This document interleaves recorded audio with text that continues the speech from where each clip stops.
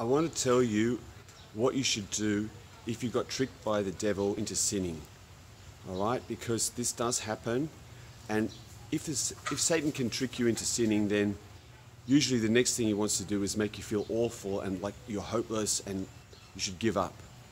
But that's the opposite of what you should do. You see, God loves you and provided cleansing in the blood of Jesus.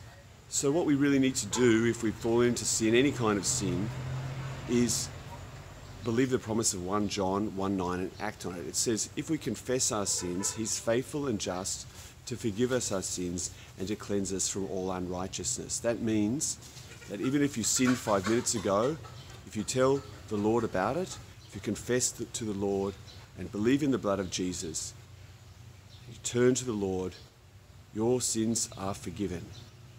Yeah, you may not be as far along the track as you would be if you didn't sin, if you didn't yield to the devil's suggestions, but you're still right with God then, and you can go on, and you can learn that that wasn't a good choice to do the wrong thing, and you can actually resolve with God's blessing to walk in the power of the Holy Spirit, to walk in the power of the cross, and just enjoy the new life in Christ. So don't let slip-ups, sins, mistakes, even bad sins stop you from following Jesus.